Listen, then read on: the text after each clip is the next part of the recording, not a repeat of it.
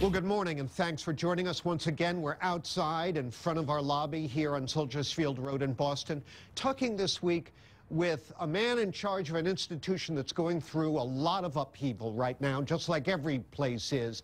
The president of UMass, Marty Meehan. Mr. President, welcome. John, good to see you. Good to have you here.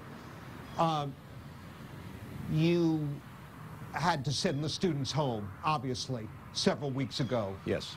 You promised $70 million worth of refunds for down payments on dorm, meal plan, tuition, fees, parking fees, things like that that we think we need to get back to us. For the benefit of those people, what's the status of that? When can they expect to see those? We made that decision last week. We're in the process of calculating it and getting it out to students. It'll be done in a matter of the next week or two. Give us a sense more generally of how this has disrupted UMass. Well, the first and foremost, I mean, was we want to make sure that we protected and kept safe the 75,000 students that we have and the 18,000 faculty and staff that we have. So that was first and foremost, and that's how we made the decision and we made it earlier than a lot of universities and colleges around the country, that we needed to go to online virtual learning. And then the next issue that we looked at is, how do you get 75,000 students who are 3/4 through the academic year, how do you get them to finish so they can graduate, so that the sophomores can become juniors and the juniors can become seniors? So it's gone actually pretty well. I mean, there were glitches, obviously, but it's gone reasonably well.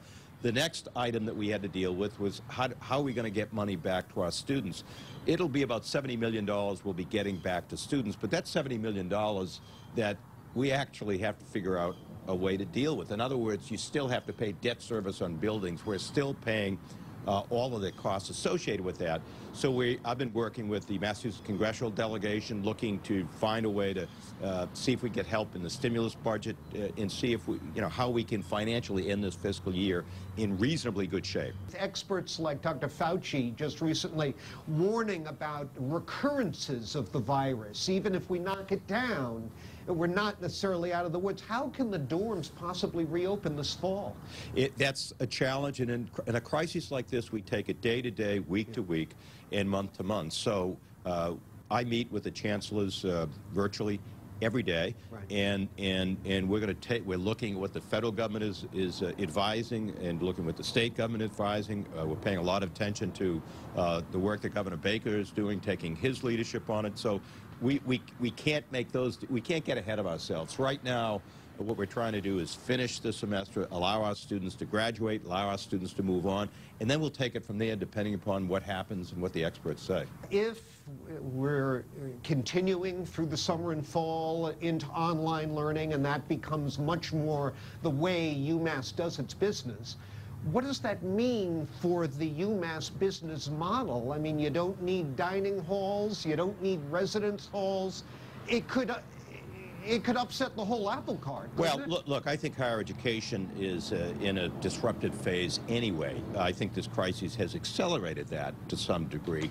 I believe strongly that online is going to be part of what we offer, but I do think that we will, as a country, and this planet will get through this, and we will have some sense of normalcy back. I think long term there will be a certain number of students that want to come to campus, that want that kind of an education. But we need to be prepared for all modes of education, and online is going to be a critically important player. The other thing I'd tell you, John, if you look at UMass, we're basically a people business. Our expenses are people, our expenses are financial aid, and our expenses are debt on our buildings. We have to pay the debt on our buildings, no matter what. That's the first, when we borrow money to build buildings, we have to pay that debt. So we're looking at all the various business options, looking down the road. But first and foremost, we're taking it day by day, week by week, month by month to try to finish this academic year.